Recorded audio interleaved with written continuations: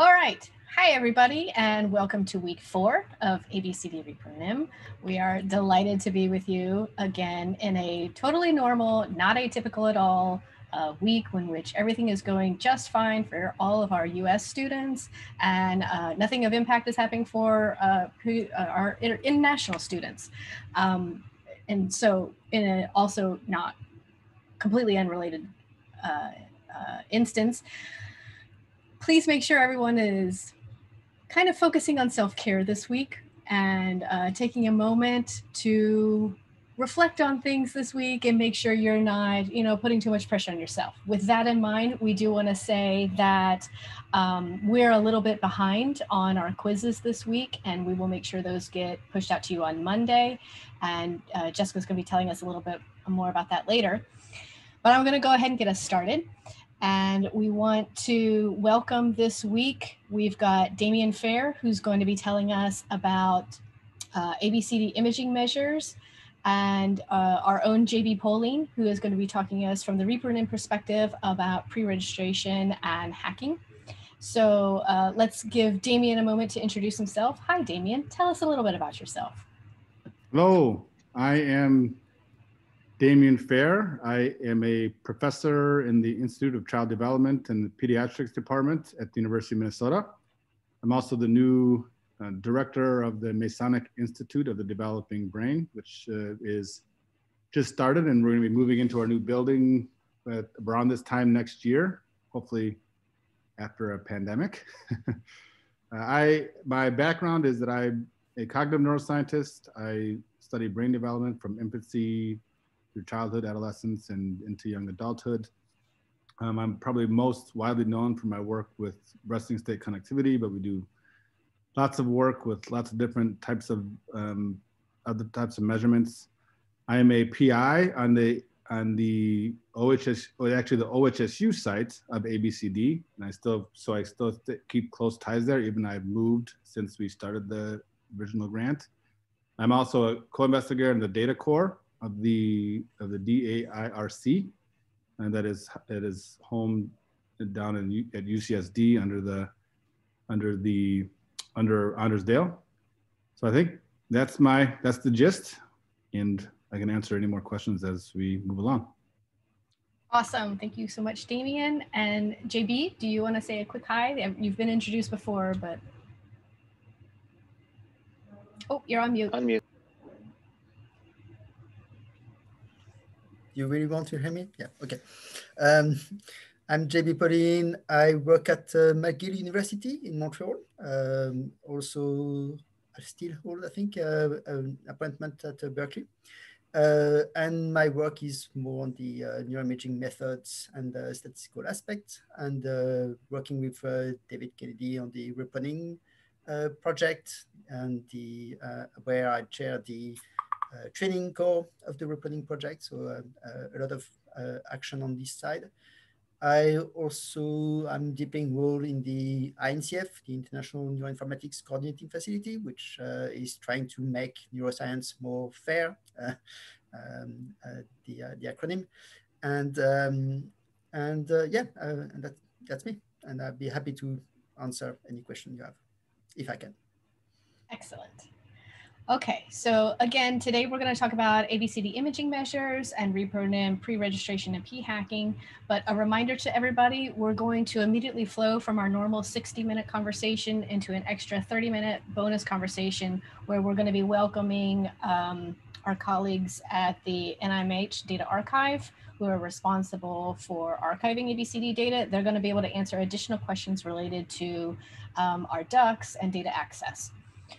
So in thinking about the plans for Project Week, we've kind of covered that we want to ensure that everyone who participates in Project Week has access to ABCD data and has successfully gone through the process at NDA. And so in order for us to make some better plans, we want to get a better sense of how many folks have gotten their access already and have completed that homework assignment in Canvas, which I am able to see. But also who's still in the process of getting that access, or who is perhaps stuck along the way, or who is not eligible to gain access and thus will not be participating. long story short, we would like enrolled students to complete a new survey in Canvas. It's called the ABCD Data Access / Duck Status Survey, and it should be listed under your assignments. We would like you to go ahead and complete that just so that we can have a better sense of how many students ultimately plan to be able to participate in Project Week. There's also the ABCD Data Access Confirmation. We've had about a third of you complete that so far. Once you gain access to ABCD data, please go ahead and complete that survey as well. And a fairly gentle reminder that, you know, there was a lot of interest in this course, and we had to limit the number of enrolled students, you know, based on the resources that are available to us. So we really want to make sure that those students who are enrolled are able to participate in Project Week, so that we can perhaps consider, you know, giving up slots to other students who aren't able to get access to the data.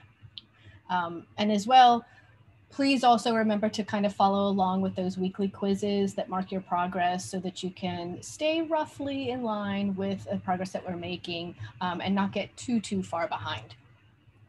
So with that, those are sort of my general announcements, and I will hand it over to Dave for his. Hi, everyone. Welcome to this week, and thank you to our lecturers, Damien and JB, for their lovely lectures. And I'm looking forward to some exciting conversations about those features. I guess I don't want to steal any of Jessica's announcements, but you will be, the enrolled students will be getting information about the Jupyter Hub access if they haven't already. So that's actually going to be deployed shortly. So that's exciting. It's a common platform, and it also lets us work on some cloud-based access to data in a way that's a little bit more, you know, friendly, cloud-friendly to that data access, and also gives us a common, you know, platform. So I don't really have any other introductory things. I will turn things over to Jessica. Awesome. Thank you so much, Dave. So yeah, just wanted to quickly announce for the enrolled students, we did send out an email announcing the rollout of the Jupyter Hub, which is a online cloud-based computational platform where we can kind of help control the environment settings that you guys will be doing computations with for Project Week, and also you can use that for your data exercises moving forward too. So please do try and access that. There is also an extra kind of quiz that we put up on Canvas, which walks you through how to access that, and kind of walks you through a Jupyter notebook that is up there on the hub right now. So please do give that a try, and if there are any issues that come up, we'll be available in the Slack, or yeah, it's probably the best way to ping us. You can also send us an email at info@abcd-repronim.org. The other announcement that I wanted to make in terms of just general course stuff is enrolled students, do please start thinking about what project ideas you might want to propose or work on for the project week. I do see some chatter happening in the Slack in the project discussions channel, which is awesome. Keep doing that. Because we're going to, in the next week or so, give you some more information about where you can submit your project proposals, which will kind of carry on to the session 2 of the course, where we kind of generate that a little bit more. So start thinking about what kind of projects you might want to work on for Project Week in the meantime, and look out for an announcement about where you can submit your project proposals soon. And then the last thing I wanted to announce was that week 5 quizzes, as Angie mentioned, are going to be available on Monday instead of today, just to give everyone a few extra days to catch up on stuff during what has been a challenging week for many people. So as usual, quizzes are going to be available on Canvas for enrolled students, and then on the course materials website for observer students via a Google form. And before we turn it over to questions from JB and Damien, I just want to quickly give Christina Rapuano a chance to introduce herself. She's one of the TAs for the class. Yeah, thank you. Yeah, so I'm a postdoc at Yale University with BJ Casey. So I'm at one of the ABCD sites, which is really exciting and has given me, I think, a lot of perspective on what goes into all of this. So yes, I'm happy to be kind of hosting the Q&A session here. So we can go ahead and get started, I think, unless there's anything else. Okay. So we have a lot of questions related to the imaging measures and how best to analyze those. So Damien, I'm gonna throw you the first question. So we actually had several questions related to how or when to download and analyze the tabulated data versus like the raw data or minimally preprocessed data. So so I guess I'm gonna just try to summarize these. So when is best to download one versus the other? And then related to analyses, we had a couple of questions about how to go about doing that, specifically in the case of minimally preprocessed resting state data, what steps are still left to be done there? Got it. Yeah. So I'd say the choice of what to download and what to utilize for analyses will likely be very dependent on what type of question you're trying to answer and what you're, what are you trying to figure out. The tabulated data were generated in part for ease of use, that were kind of linked up with all of the behavioral, all the other measurements that are non-imaging. But there's a lot of decisions, as you can imagine, that have to go into generating a tabulated list. What are the measures you're going to use? What is the region set you want to use for, let's say, for cortical thickness, or or functional connectivity, which is in essence infinite to the number of measures that you can pull from it. So if they were just made for a small kind of best guess for some things.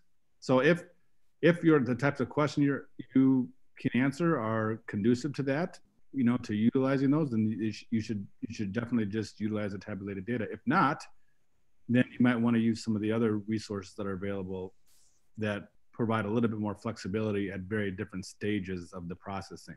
So the minimally processed data are very useful in many ways, particularly for folks who kind of have their own ideas about how they want to do denoising or pre-processing of their own data. There are a few characteristics of the data set that kind of make it a little bit difficult to just take it to use, to process the data purely from the raw data.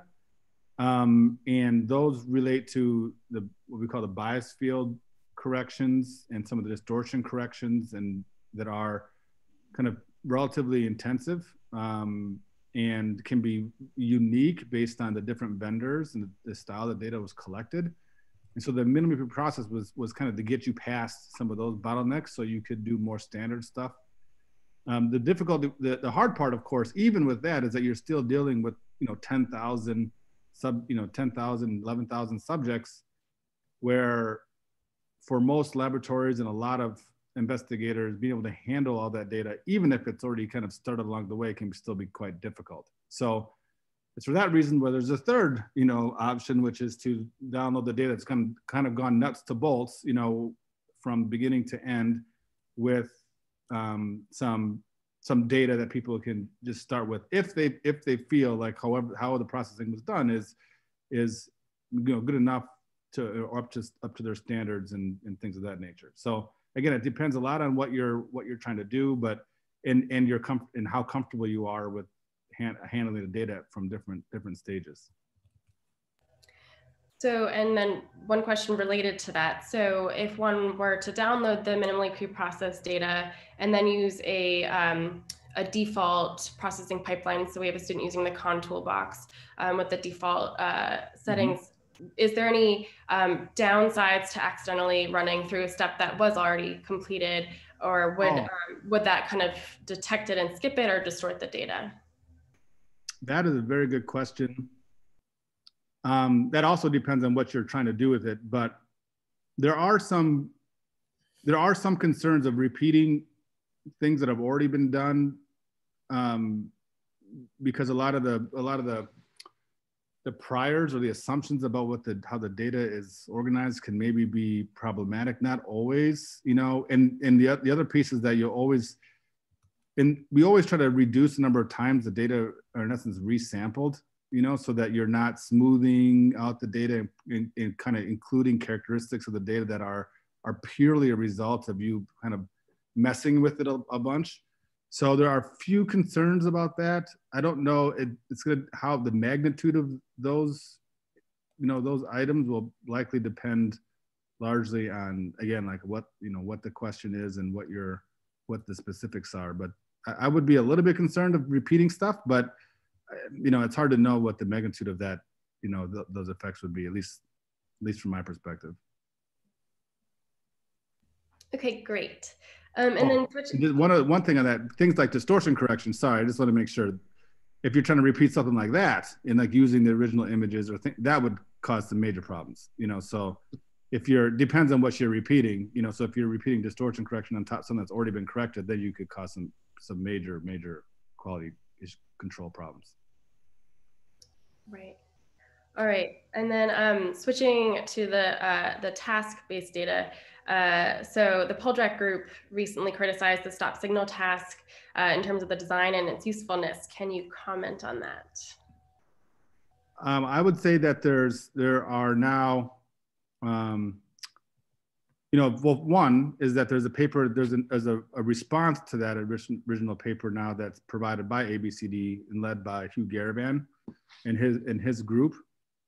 Who was part of the impetus of putting together this task. There are certainly some issues with the task design. Whether it's useless or not, I think a lot of people would quibble with. I don't think many folks would agree with that. In the magnitude of some of the effects that were originally described may not be quite as bad as as it was originally reported. I think, in fact, that Bissett, who I believe was who was the first author on that paper, I think they revised that initial publication after this initial response, and that's some discussions between that group and ABCD. Now there is like I said, this is not my bailiwick. I'm not a I'm not a CPT guy per se. So I would say that there's lots of differences in opinions on that front, and I would encourage everybody to read both kind of publications with an open mind and utilize that to make some informed decisions. All right, and then we'll maybe stick a little bit more with the task-based data, and then we can switch over to the ReproNim side. But are all of the 3 fMRI tasks going to stay the same throughout the study? And if so, are you worried about practice effects influencing performance and the bold response? So, for example, participants are probably going to recognize the face and play stimuli of the NBAC task in future sessions. Yeah. That's a very good. I saw that question right as I was getting on. That's a very good question. They will stay the same throughout the study. Again, like the magnitude of what the kind of practice effects will be when someone's being scanned, a couple of years apart. Through lessons, it's not super clear.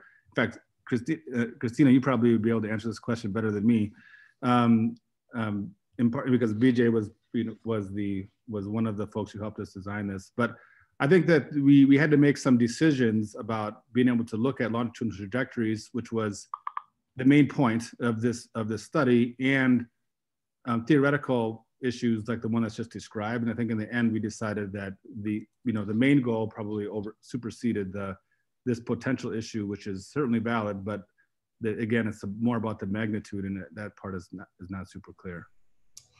Yeah, and so just related to that, so we are, BJ's group, we're currently working on a data set in adults where we're scanning the same exact paradigm to look at these practice effects. Of course, not on the same scale of 2 years in between, but I think that will maybe help speak to that question, and we hope to release those data soon.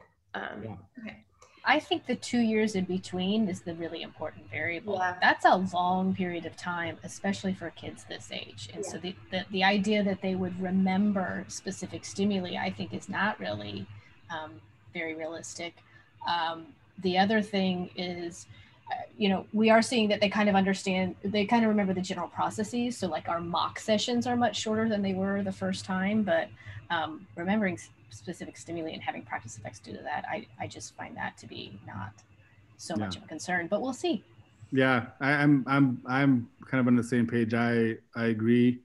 I don't dismiss the concern because I don't have any pure data to show there is no effect. But just, if I were to bet, I would say it's probably quite small. Yeah.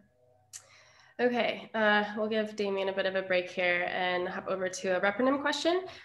So for JB, I have not pre-registered a study before. What is the minimum and or typical amount of detail people will pre-register? So, I'll give you a bit more like experience and opinion. I don't think there is a typical manner. So I guess it would depend first, are you pre-registering for a journal, or are you just pre-registering, I would say, for yourself a little bit? So that's maybe the first kind of like a switch. So if you're pre-registering for a journal, they would have a specific guidance on how, and what you should do. So like Chris Chambers in Cortex, or like, they and then have a look at that, and that also will help you if you want to register for yourself, what kind of things you should probably do as well. In essence, what you want to do is state as clearly and as detailed as possible the hypotheses that you are having, and how you're going to test for those hypotheses. And if you're doing that as much as you can, and sometimes it's not easy because there are kind of options on the way. You may have like to go from, if that happens, if I found that sort of result, I will have to go to take route A. If I found this other type of result, I will take route B. So lay out all those things as well. It is as much as you can, and of course, it's not going to be entirely comprehensive and entirely sort of like, mapped for every, most of the times it's not going to be mapped entirely. However, that mental exercise of mapping as much as you can and laying out exactly what you're going to test and how you're going to test is an excellent exercise in any case. So even if you're not pre-registering for a journal, even if it's for yourself, it's really like such a good exercise of thinking ahead of what kind of analysis and how you're going to lay out those plans. And of course, having the additional benefit of trying to limit the p-hacking aspect. So yeah, let me know if you want more information on that. But that'd be my first answer. Great. And Satra has posted a link in the chat that may serve as a guide from the OSF. And I'll also note that on the Slack channel, this was brought up, and Dustin posted an example, one of our TAs posted an example of a pre-registration. So we would encourage everyone to kind of share examples as they find them, because I think this is one way that you can really get a sense for how useful pre-registration is, and what it should include, is by looking at some specific examples that are out there, either on the OSF or on various repositories online. Yeah, I think that's a good point too. And I think in that question that was brought up for specific examples, I thought it might be great to post it to you, JB, or Damien too. Do you guys know of any examples for pre-registration for the ABCD study that students could look at and get examples from? That's a very good question. But there have been several, the DCN, which is which a lot of people know, Developmental Cognitive Neuroscience. They do they now do pre-registration, and they've been accepting. We've been utilizing them as an ABCD location for publications for quite a while. And with Flux, which is the Developmental Cognitive Neuroscience, another society. So those are a couple of them that I know off the bat. But I do know that I'm going to look this up while we're talking, that there's some additional outlets that are coming online that are, I think, being led by Wes Thompson and a few others that I need to dig in to figure out, what specific medium that was from. David, maybe do you know that? I'm not sure I know the specific medium, but I do know there was a good bit of effort in the DEEP to try to both encourage pre-registration and also to really try to funnel sort of exploratory things and sort of execution of the planned experimental types of things. So again, I know they were pushing that. I don't know exactly how far they've gotten and if there's additional outlets. That's a great Wes question. So hopefully he'll respond to that. I may blurt out additional answers to that at some point as soon as I get some more info in the background here for everybody. And our question and answer documents are living documents, so we can always add content to them going forward if you don't learn it during this hour. The other just nuance I wanted to add is there is not much pre-registered yet out there. And again, every time we get asked, it's mostly an education type of thing. People need to learn about it. People need to get used to it. So any of these, our opportunity to help you learn about it and help people do it is really critical to get that be more commonly accepted or commonly used.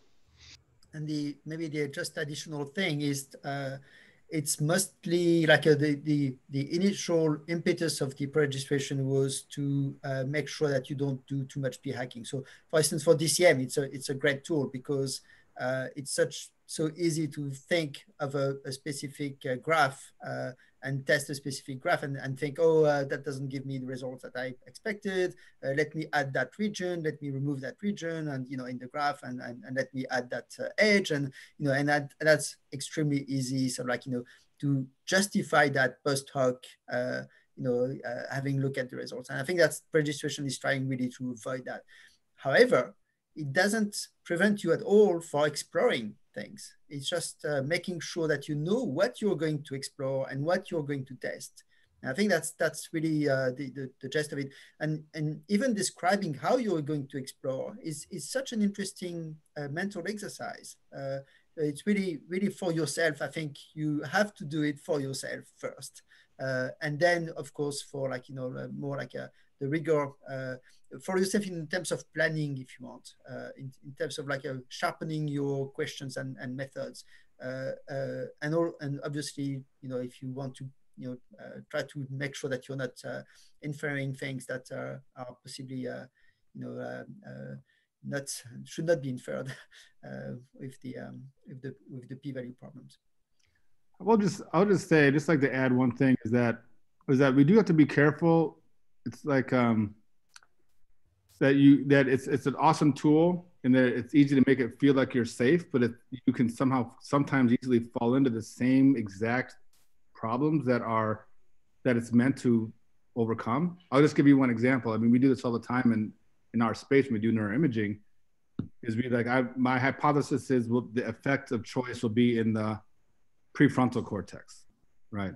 So the prefrontal cortex is over a third of the brain, So it's so unspecific that it's easy you can do the same types of p-hacking to get to the prefrontal cortex, and it looks like, oh, my hypothesis is right. So it's very easy to kind of, unless you really think about why you're doing the pre-registration, to kind of fall into the same trap that we're trying to avoid. So I would just emphasize that that's the most important thing is you clearly understand why you're doing the pre-registration, so that you treat it properly. Yeah, there's absolutely, Damien. Thanks for the addition. One thing that you should think of is really what is a useful hypothesis. If it's in the prefrontal cortex, as you said, it's a very, very, very large. You could say, hey, my hypothesis is that it is in the brain. And you're pretty sure that this is going to be true. So the more focused, the more precise, the more quantitative your hypotheses are, the more the rejection of the null of those things is powerful, is impactful, and that's a very general concept that. If you haven't read that book, I would really recommend. It's the certain one from Psychology as a Science. I think that has a very good chapter on this. On this, I mean, going back to epistemology aspect, what is a good hypothesis, and how do you test it properly is a whole general concept to grasp, I think. But yeah, so you really have to be precise in the description of what you want to do, because there's a lot of flexibility in each of those steps. We know that there is a lot of flexibility in each of the steps that we are going. So the more precise the the better. And and if you can, if you really have the ends, and with ABCD you really have sometimes the number. You can always explore in 30%, 40% of the population, and then test or 70%, and then test on the rest, and then you really are like saving yourself from a lot of trouble in this instance. So yes, it's not, your tests are not going to be as powerful, but what you gain in the exploration side, you may may not be entirely, the ends may be sufficient for you to be powerful in that respect. So that's another approach that I would put in the description of your pre-registration as well. Okay, great.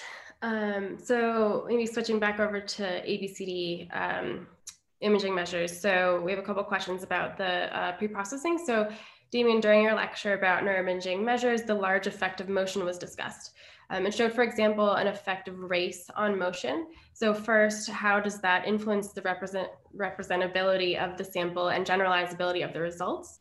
And where might we find details of those effects, and how to correct for those effects?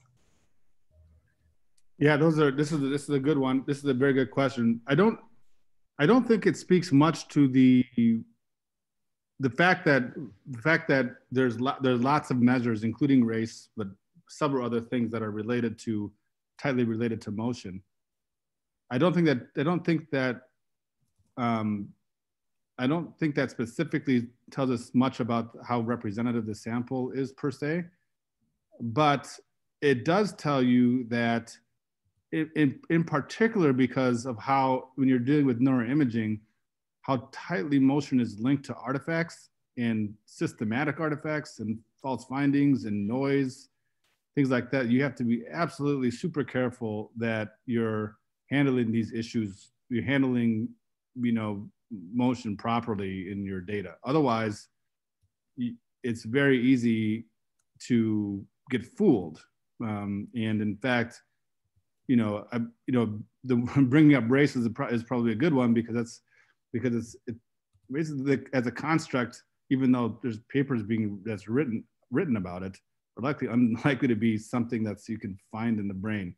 But it could look like that because of some secondary effect that's related to motion, when maybe, who knows, like I'm just making this up, but that race is in part related to poverty, right? And then poverty is tightly related to motion. So it looks like you have these, so you got to be really, really careful. I think that was the main point of that slide.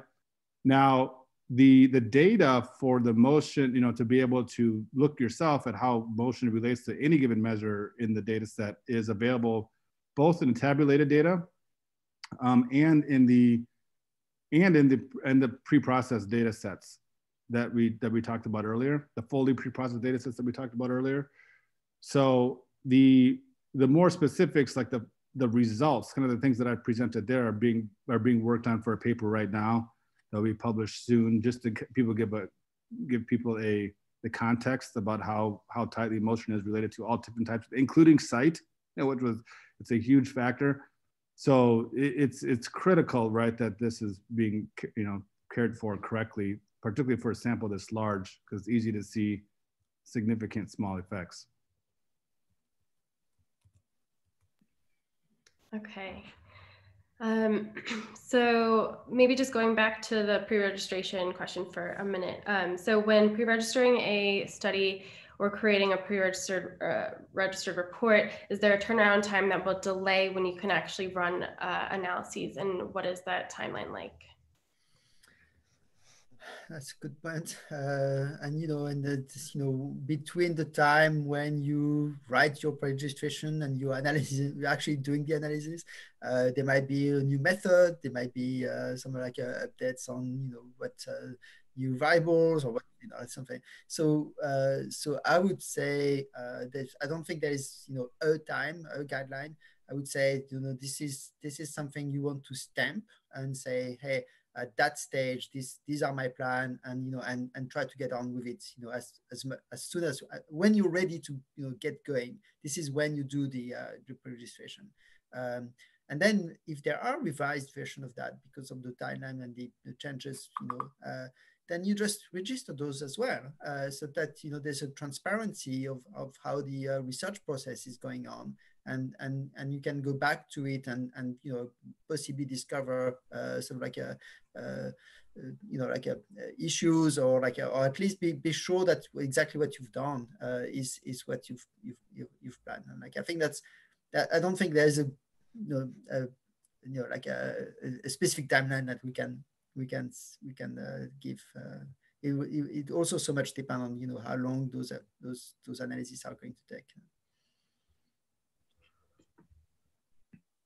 All right, and then so with regard to the ABCD processing, we have a question for Damien. What is your opinion on controversial pre-processing steps such as global signal regression, which seems to be associated with both noise and biological signal?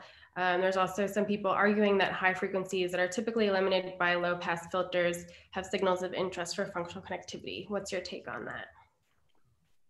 Well, I don't think whole brain regression is that controversial if you look at the data. So, but I will say that you're right, that there is this, there is an issue with regard to true whole brain signal and the noise that you get in the noise that it corrects. And that is certainly a real thing. I don't mean to be completely dismissive of that. What I would say is that in the way that we collect data, the style that we're able to collect data with humans, where you can't maximize the SNR, the contribution of the true whole brain signal to the signal that you see in humans, it turns out to be relatively very small.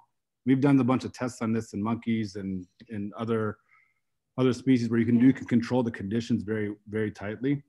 I'll say a little bit about that. But I think the most important about the measurement that there's just not a whole lot of argument for is that it is amazingly effective at getting rid of motion artifact. And that's one of the things we just talked about as being critical to be able to control. And it's not perfect, but not doing it almost guarantees that you get artifacts in your data.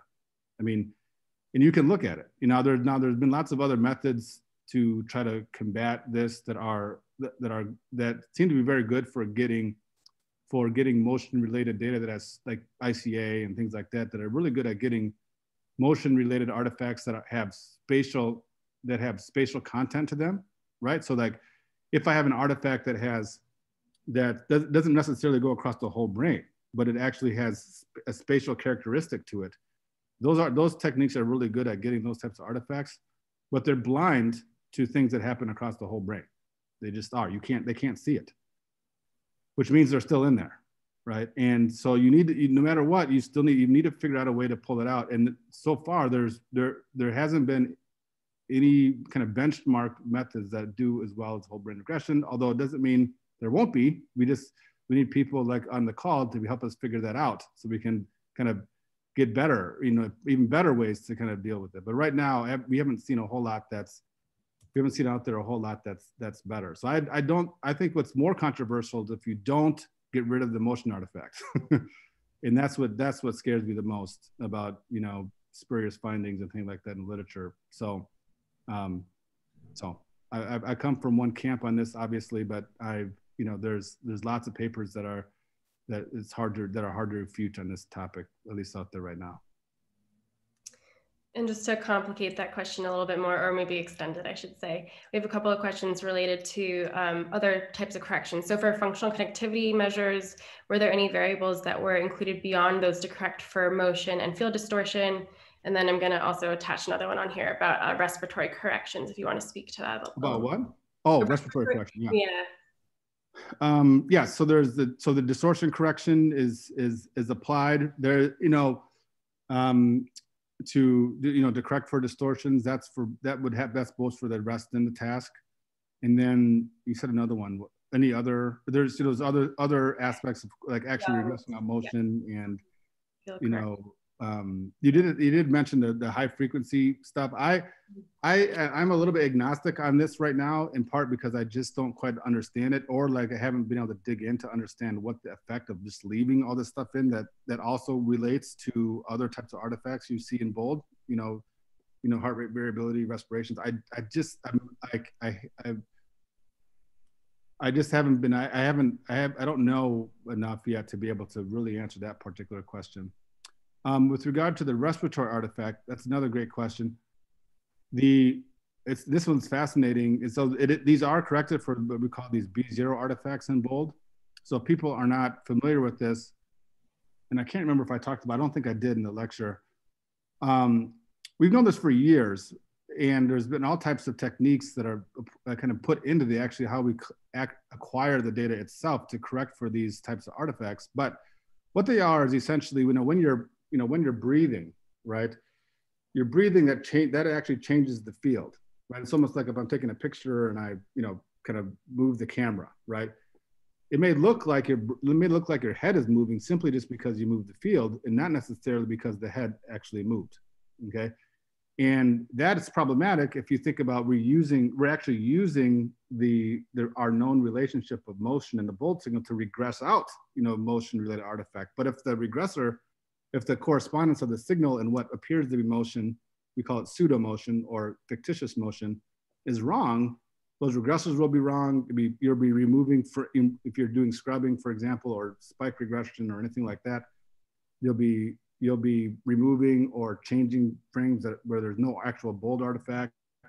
So we published a paper a year or two ago now, where kind of really characterized that. Now it's much easier to see this artifact because the pace at which we're collecting each TR is much faster than before.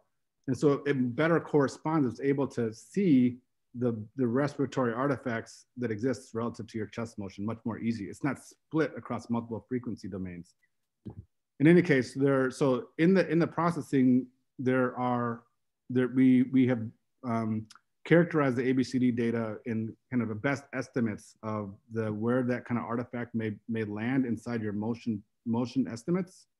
And then we remove those from the motion estimates to assist with any regressions and scrubbing or anything like that. Okay, great. All right, so here's a question for both of you, JB and Damien. I understand the importance of running power analyses before running your analysis, but I'm not sure how I would do that with the ABCD study. Specifically, my understanding is that power analyses should be run on pilot data. Has ABCD released pilot data for this purpose?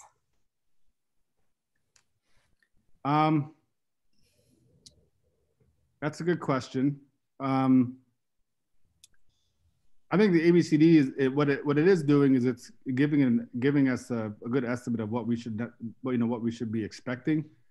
There's not really pilot data well, let me just say this. There's not really pilot data that exists per se with regard to ABCD data that you can use to use existing data to do a power analysis. But what I will say, this was mentioned very briefly in the lecture, is that we have developed some matched data sets across 27 different measures that essentially match into 3 bins.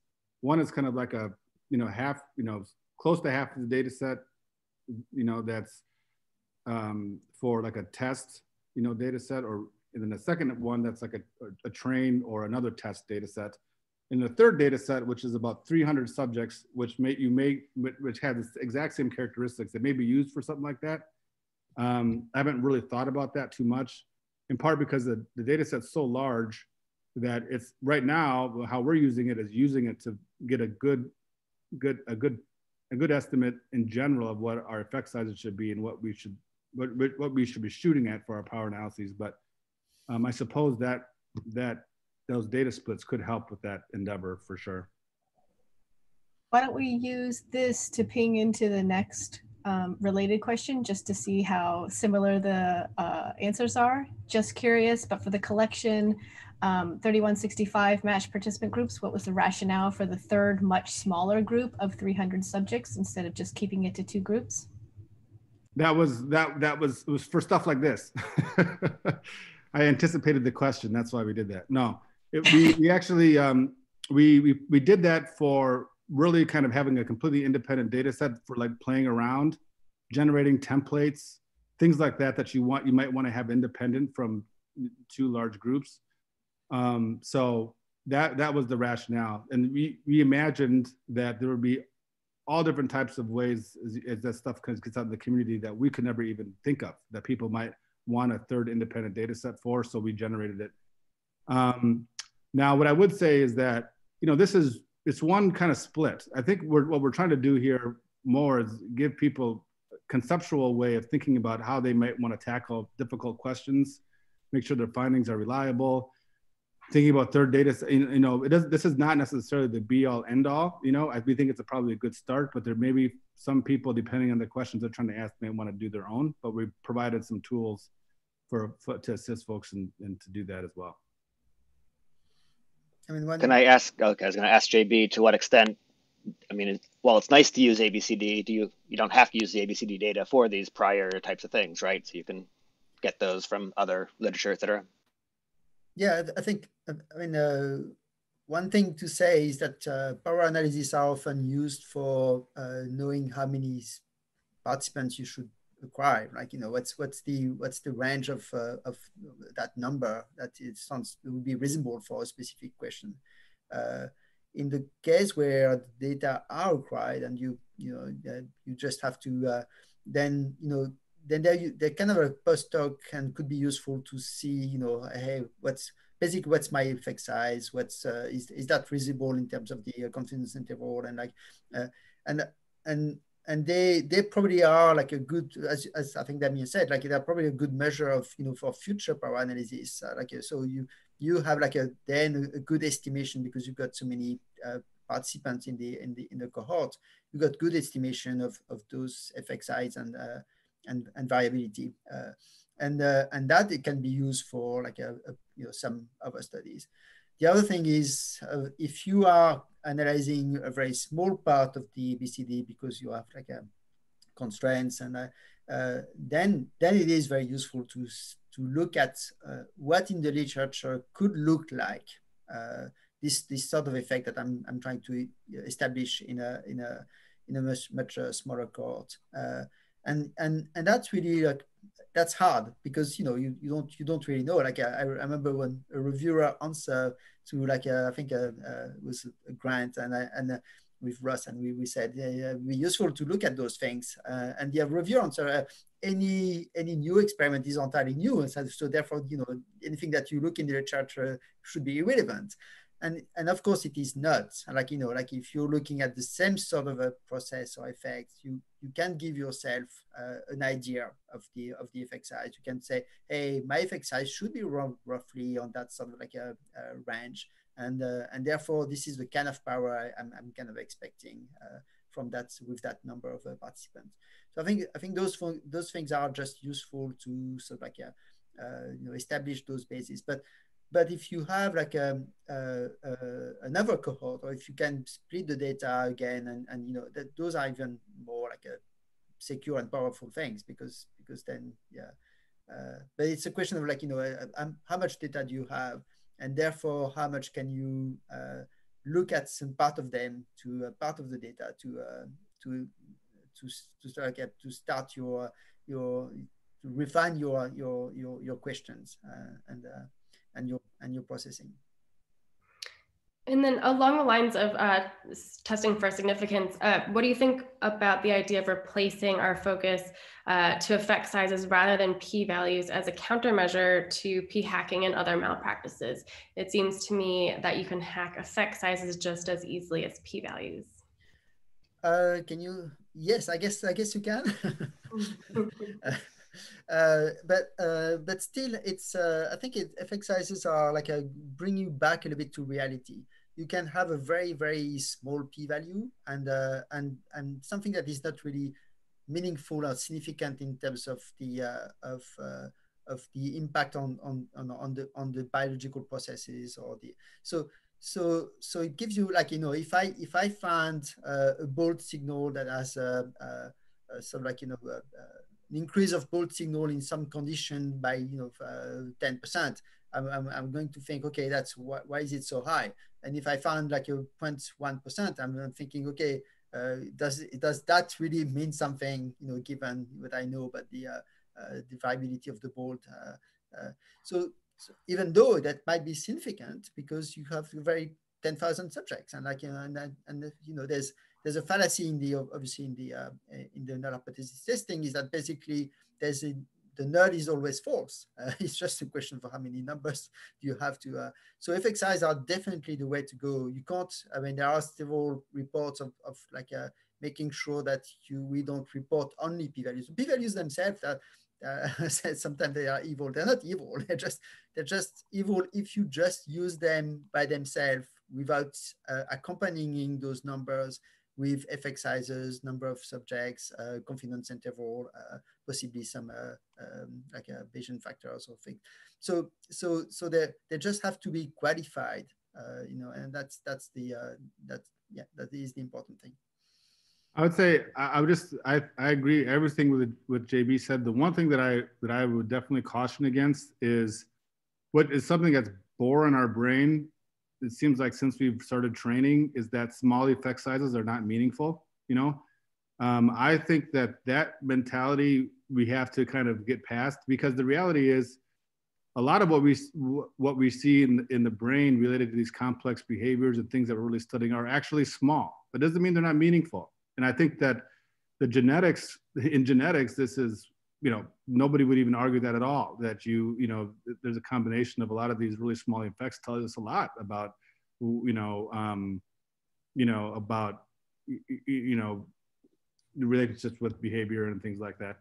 So I think that it's right, particularly when you're dealing with sample size this big, that it's really think deeply about the effect sizes more than the p-values. But just because and this is what you'll see, if you're doing everything right, the effect sizes probably should be small for most of the questions that we're trying to ask. But doesn't mean they're not meaningful. And I'm going to put in the chat or send it to the organizers here some recent papers that have come out on this exact topic for people to read. I think will be helpful. I agree, Damien. I think you're right. Man, a small effect size can be meaningful.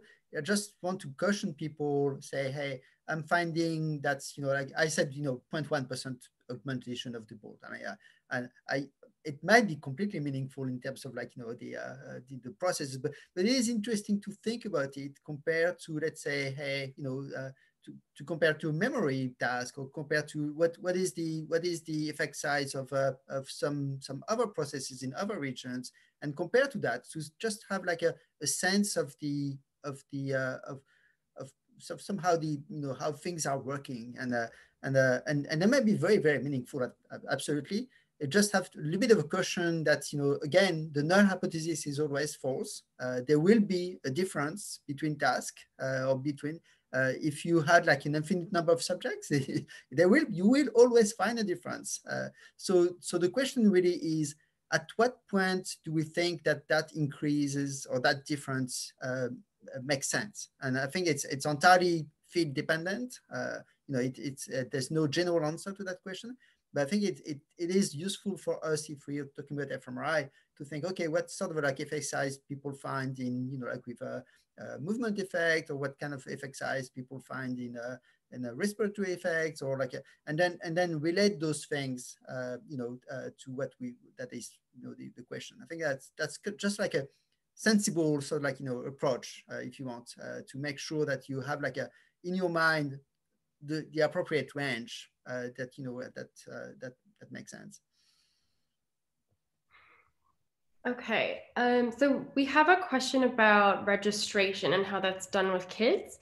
So I don't know, Damon, can you speak a little bit to whether or not what considerations have gone into how that is done with the kids, and whether or not that will change as they grow older? So basically the question is for just brain registration? Yeah, so the question is there going to be an age-related ABCD brain template like the MNI standard template for adults? Something along that. Yeah, not yet. Right now, we're just using, for the most part, has been using standard templates. For the collection of 3165, that one is largely surface-based registration that's utilizing clear, you know, sulcal and gyral demarcations that help to actually do the registration of the surface, amongst a few other measures. Those things don't change much, particularly at this older age relative to adulthood. So the effects are likely to be small. When you're dealing with volume, volume registrations, then it can potentially have a slightly bigger effect, but even then it's likely going to be small. But with that said, we haven't done that yet, but I don't think it's out of the question that to get it really, really, really precise, that may be a processing run in the future. The way that the releases are set up, and just so everybody knows, the 3.0 release just came out the last couple of days. I just want to reiterate that. So look for it in your inboxes if you haven't seen it yet. But the way that we've done these releases, as there's new developments and new things kind of get better, or something changes, or you have a new set of age-specific atlases, let's say, then they'll be part of the 4.0, the 5.0, the 6.0. So we haven't done that yet, but I wouldn't say never. Just as an FYI. All right. So we just have a few minutes left, so I'll maybe just put one more question out there. So in the slide on big data is hard. It's mentioned that due to nested covariant structure, using permutation testing becomes less reliable. What are some alternate suggestions? And if we do need to proceed with permutation testing, what factors should be paramount? Yeah, it's a very good question. So, and the reason why this is that as everybody knows of some of these papers that come out that show that, the way that we're doing significant testing, cluster detection and things like that, right, are sensitive to not being rigid enough in essence. And that the permutation testing is much better. And that usually works. You can generate your own null distribution. The problem comes is that when you have lots and lots of within subject variables and lots of nested variables, and as they grow, then it becomes less reliable for being able to do, because you have to keep all those within subject variables together during the permutation. So one of the things that Tom Nichols and his students that came up with is using using marginal models, which they're different than the traditional mixed models with regard to the fixed effects. It's only fixed effects, but instead of just the random effects. So you can't really look at individual differences like you can with the mixed models, which we don't usually use that for those anyway, but it allows you to do, it's called bootstrapping. It's similar to the permutation test, but in essence, on the residuals. I'm using these sandwich estimator and things like this. So that is one alternative, but I think that for the permutation testing, the main thing to think about when we're doing that is that, it works very well. Obviously, it's really good, but up to some points. It's the number of these kind of within subject and nested variables that you really have to worry about as you kind of get moving, that where the precision becomes less reliable over time, as you get more of those variables in. All right. So I think. Yep, I think we need to go ahead and make the transition now. Thank you so much to Christina for moderating. Thank you very, very, very much to Damon for answering questions. We'll note that we do have quite a number of questions that we weren't able to answer. We are going to go ahead and try to provide the answers to those offline once this meeting ends. At this point, we're going to transition to the second part of today's meeting to have a presentation from NDA. Damon, you're welcome to stay around with us. And if you have other things to do, we understand. And thank you again for the time that you spent with us. At this point, I'll go ahead and introduce Rebecca Rosen, who's here from NDA, and I'll let her introduce herself and her team. Hi. Thank you. So I am Rebecca Rosen. I'm the NIMH program lead for the NIMH Data Archive, and David Obenshane is joining me. He's our data services lead. Greg Farber could not be here today. So I have some slides to share. 1 second.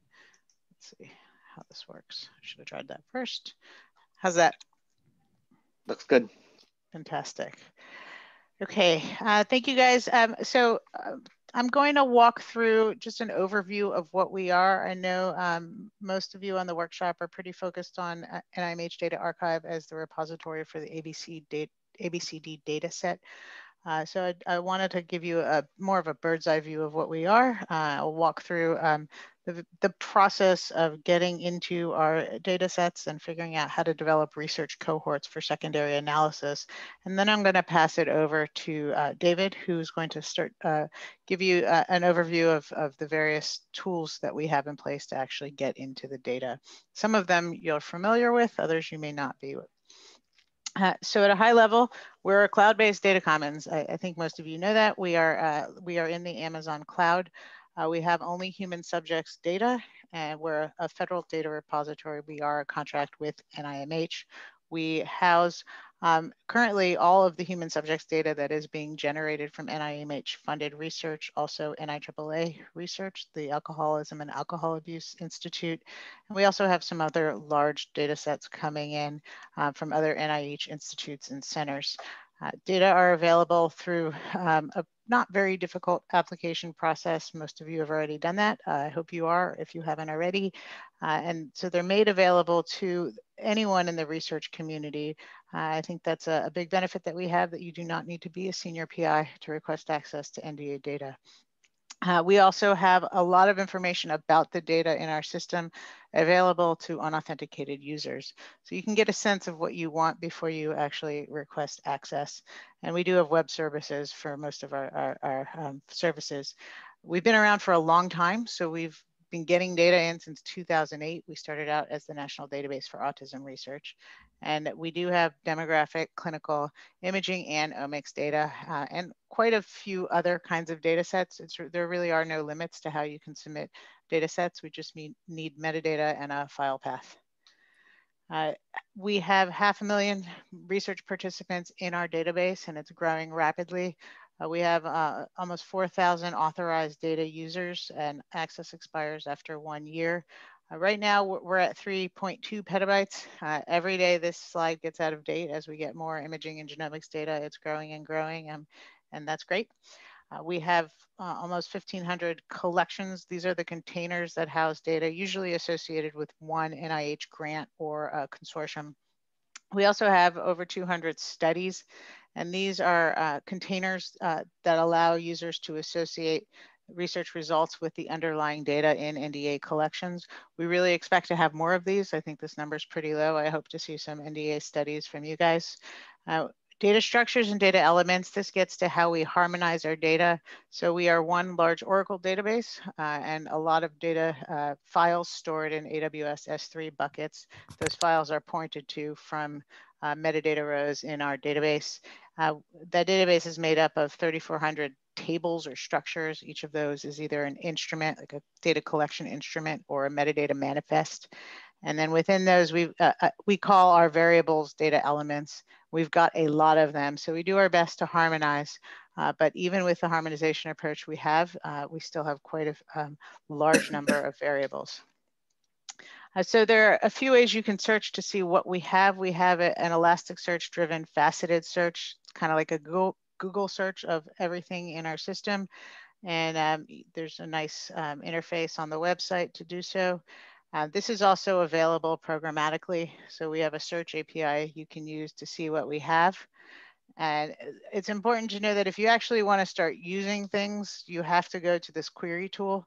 So this is where you start actually getting to data. So you can do a lot in this query tool without logging in, but once you've logged in, then you can actually start creating a cohort of subjects and collecting the data that we have on those subjects, packaging it up, and accessing it for analysis.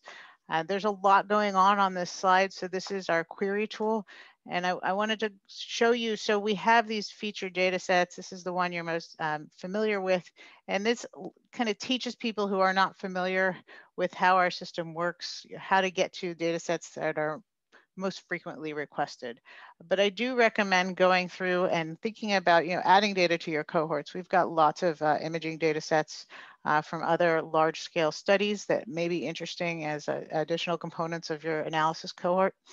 You can filter out by demographics. You can filter out by age group, male, female, by race and ethnicity. You can select specific studies. Say if you're interested in a clinical trial, you could just go to this query facet. And the studies, these are where you'll probably find a fair number of the pipelines. You want to go and see the entire process and the underlying data that were used to generate those pipelines. You can go to papers. You can also search through our data dictionary if you only want to see subjects for whom we have a specific data collection instrument. And then, of course, methods. You can look for, do you have data from diffusion MRI? I only want to pull down those kinds of data. So you can add those types of filters. And the way our system works, I will say, be a little patient on this interface. It sits on top of a giant database. We are working on modernizing it, but right now, you know, as you start looking through, sometimes you'll see a spinner. That's just the way it is. It is going to be improving over time. But it's worth the wait. And once you've gone through and said, okay, I want to add that filter. So basically you're starting out with our entire database and you're constantly paring it down. And as you add the filters, the first step is actually a workspace. It's kind of a landing place, a holding place, if you will, before you actually run the query on the database. It gives you a chance to look at the various filters that you think you want to add to your query. And then when you're ready, you say, okay, I want the tabulated imaging data, but I only want the males. So, okay, then you click to submit to filter cart, and then that's going to take some time. So I think if you've not done this, you will find that there's going to be some spinning there. If you're adding a giant complicated query to the filter cart, it's going to take some time, but when it does run through, it'll show you how many subjects fit your criteria.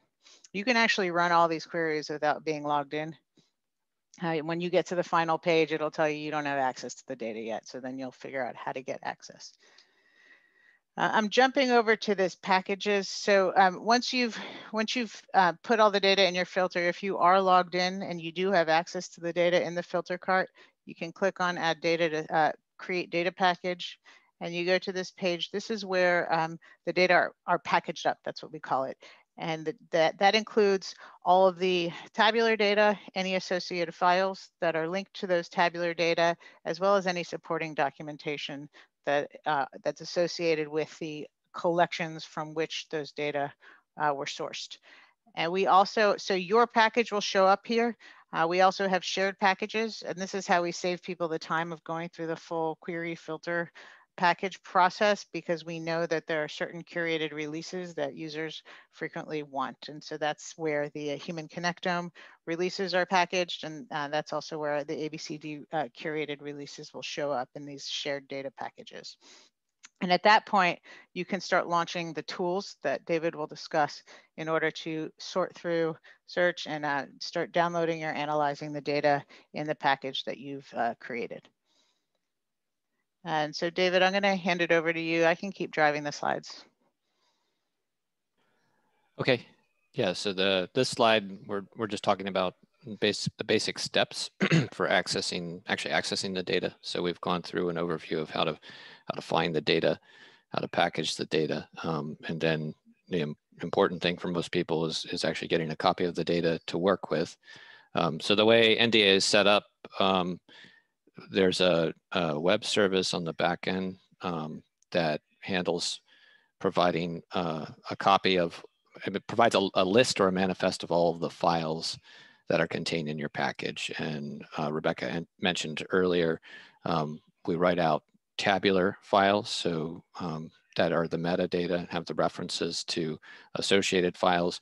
Those tabular files are also, they're objects in S3 object storage, and the associated files, the neuroimaging scans, genomic sequencing data, those are also objects in S3. So all of the data that you access from NDA comes from S3 object store. So we have a web service that provides a list of the S3 URLs for all of the data that are contained in your package. And so the data manager service provides that. You can get that information through tools, which we'll get to in the next slide, or you can also, there's an option when you create your data package from that data packages page that Rebecca showed, there's an option to go ahead and push your package to what we call a mini NDAR or MINDAR.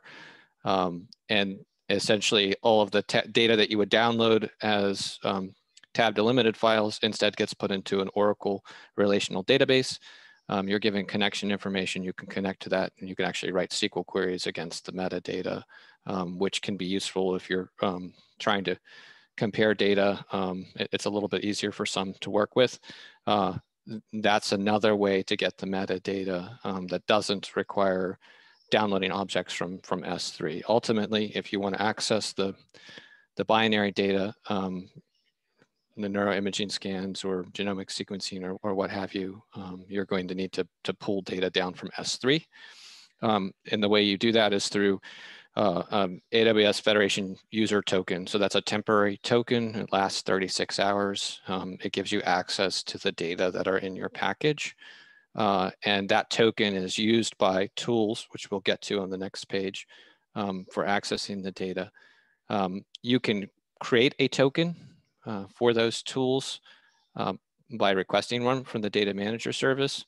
And we have some examples on our GitHub page for how to do that.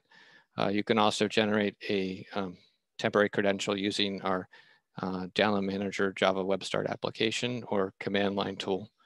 In terms of actually downloading the data from S3, because what we're providing are AWS credentials, you'll need to make a signed request to AWS with those credentials to access the data.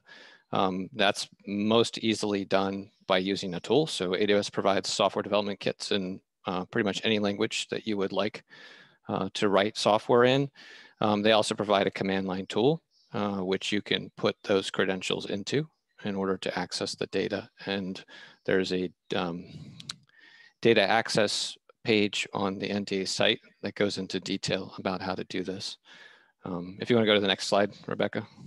So most folks are going to want to use some automated form for doing this, not have to sort of tie all the pieces together and figure out how to do it themselves. So we have on our GitHub page, there's a Jupyter notebook called Data Access Notebook that has some examples of how to interact with the web services, including how to generate AWS token, Federation user token, and how to use that token to pull data down from an S3 object. It has some examples for how to connect to a MinDAR, write a SQL query against a MinDAR, pull back URLs for S3 objects and download those. I will caution that that data access notebook was done in, I think, 2015 maybe, and possibly updated somewhat after that. It probably needs to be updated again, but most of what's in there should work just out of the box. I think the search pieces are the biggest pieces that have changed. There's also a Python package. So I would say that if you start working with it and you run it into issues, you can send the help desk a request. Let us know, and we can make that update as well. Yep. And there's a on GitHub there's a issues place too that you can put issues in for. And sometimes helpful people will respond to those issues that aren't on the NDA help desk, which that the community has been helpful on the GitHub page in some cases in answering questions. The NDA tools it's a Python package. It's available from the Python package index. It's a library of Python classes that you can use to create your own tools. And we also provide with that some command line tools. So we provide a command line tool for doing data uploads to NDA. There's a workflow with a command line tool to validate your data, and then a workflow with a command line tool to actually upload those data. We also have a corresponding download command line tool. So that allows for you to take a package, specify a package that you want to download data from, or specify a list of S3 URLs, for example, and it does the work. You have to input your credentials, but it does the work of fetching those tokens and downloading those data for you. And it has the benefit of being command line, so you can wrap that into some other workflow that you have. I saw at least one question in the Q&A from earlier related to the work that Damien Fair's group with DCAN Labs have done with the BIDsified version of the ABCD data. So I did want to give a shout out to that. There's a GitHub repository there. Their method, you create a package from that collection, but it uses the same workflow, the same steps that we discussed earlier. That tool will fetch tokens using your credentials, your NDA credentials, and then pull data down from those S3 URLs, which are provided as part of the package that you download. And then we also have our download manager tool, which is fairly old at this point. It runs from Java Web Start technology. We're expecting to have a new version of the download manager before the end of the year that users will be able to work with. But this tool still works and will continue to work. It does not allow for you to see the contents of your package. It's just you download the whole package or you don't download the whole package. Those are the options really with the download manager tool. In terms of new tools, there's been some work done with DataLad to create a DataLad repository or Git annex for data files in NDA. And that I believe that's in the main branch of DataLad at this point. I think I checked that out yesterday and it looked like it was there. That is a work in progress, so I don't think that's ready for prime time yet, but we're in discussions with Jarek from DataLab about getting that working. We have the new download manager tool that I just mentioned, which will be going out for beta before the end of the year. That allows for you to actually access shared packages directly from the tool without having to go to the NDA site to see shared packages. It also allows for you to see the contents of the package, and it will represent the package as a directory directory tree. So you can look within specific folders, identify specific files. You can filter by file type. You can search by file name or directory path. So it becomes a pretty useful tool if you're working with data that's organized in a standardized format. For example, bids. You can put filter criteria in and identify some subset of the data that you're particularly interested in, and then choose to download those items from the package. So we see this as a way to not have the entire package or none of the package, but a way for you to sort of interact and maybe do some exploratory data analysis on your package before downloading the whole thing. And supporting that new download manager tool is a new package web service. And it's different from the data manager service in that there are more endpoints and more sort of granular operations that you can do through that web service. It also, in addition to providing credentials, temporary AWS credentials, it also provides pre-signed URLs. The benefit there is that you can use any HTTP tool to download the data files through that pre-signed URL. Pre-signed just means that temporary credentials have been generated, and those temporary credentials have been used to sign a request to AWS that allow for you to access a particular object. So it operates at the object level, but that allows for you to use things like your browser or curl or any other Python package, the requests package, for example, with the pre-signed URL and not have to deal with AWS software development kit, for example, to access those data. So that we see that as a way to make the data more accessible without being necessarily tied to AWS specific tools. It's much easier to access those data. And when users are, right, so if you do some data analysis in NDA, we anticipate and expect that you'll publish the results of your data analysis through an NDA study. As Rebecca mentioned earlier, that's a container, a logical container that can have any data from any collections that you have access to in NDA. So it can be cross studies, cross project, or specific to an individual project, but it allows for you to create a snapshot essentially of the data that are in NDA. It issues a digital object identifier for that. And if it is associated with a publication, that digital object identifier will be associated with the digital object identifier for that publication as well.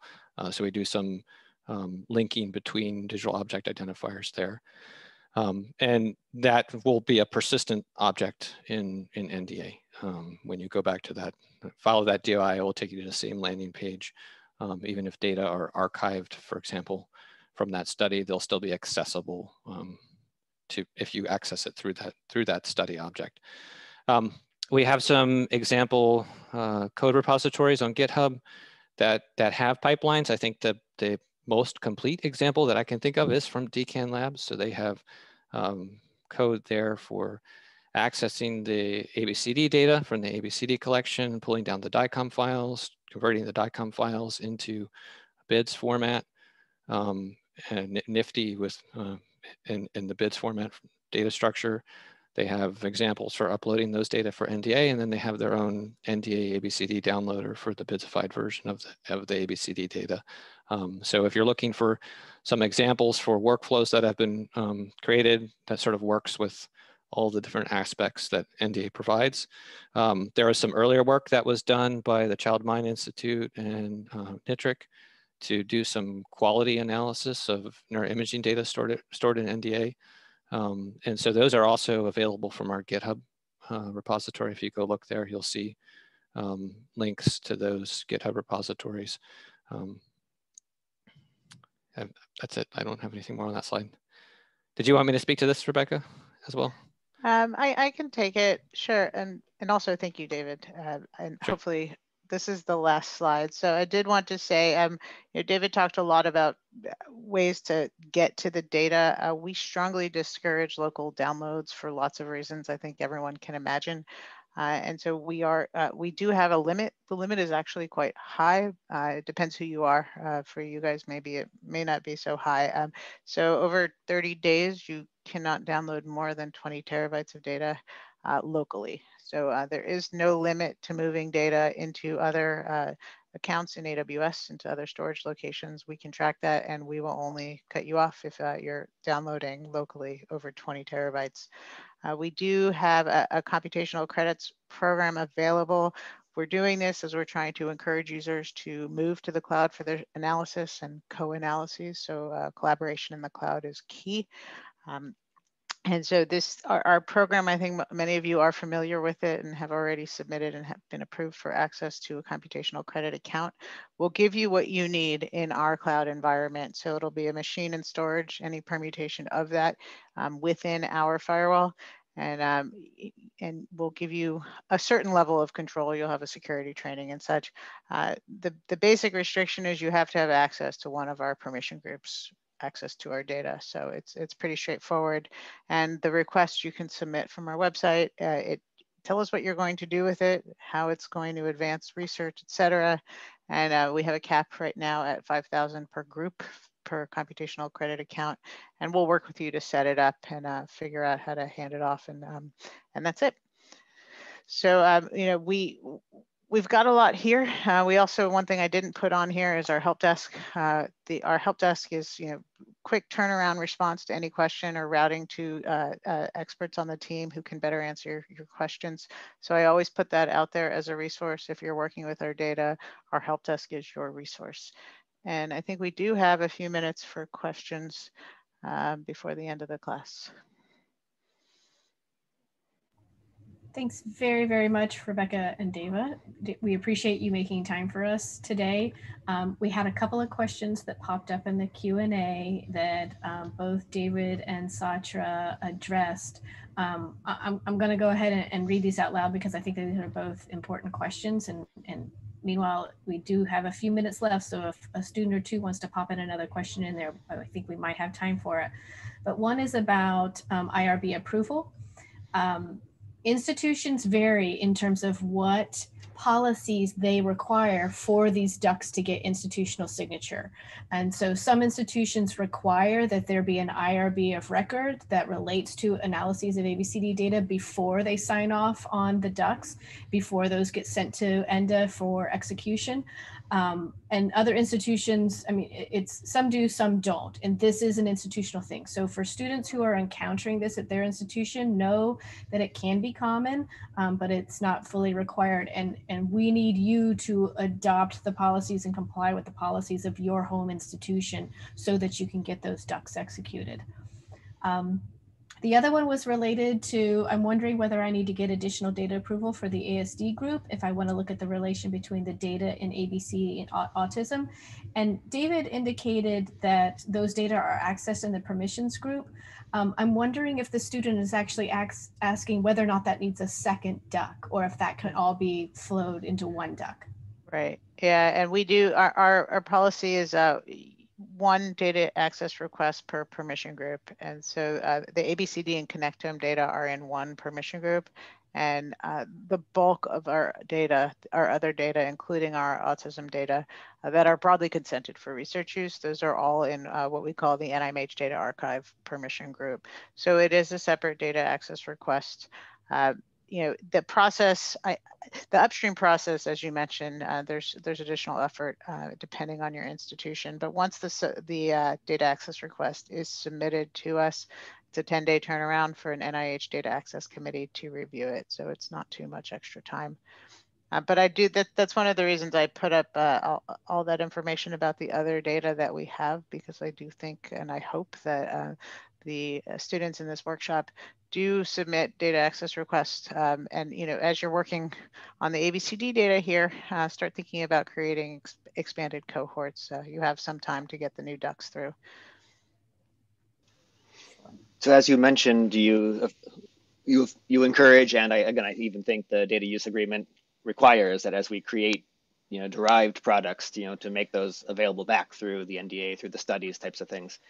Can you say a little bit more about that process and what kinds of things? Okay, I've done something, you know, and I want to bring it back. What kinds of steps I go through to do that? Sure. So the study creation process, that we have a nice tutorial on our website, but there's a create study button, and then basically you start. The best way to start creating a study is by actually running a query. And David may correct me, but you run a query, all the subjects that are in the cohort that you are analyzing in your publication result pipeline, whichever, and then instead of adding it to the package, you add it to the study.